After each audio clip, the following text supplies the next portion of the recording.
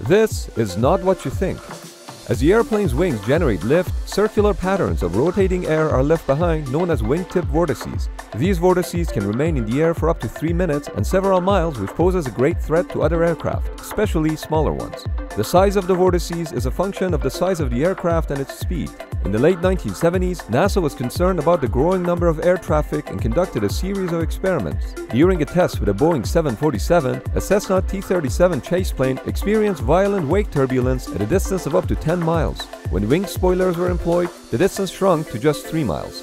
Presently, winglets and slender wing designs are employed to reduce wingtip vortices. However, they are still very dangerous in the region behind an aircraft in the takeoff and landing phases of the flight. For this reason, air traffic controllers ensure adequate separation between departing and arriving aircraft and make sure that when landing after another airplane, the second aircraft stays above the earlier one's flight path and lands further down along the runway.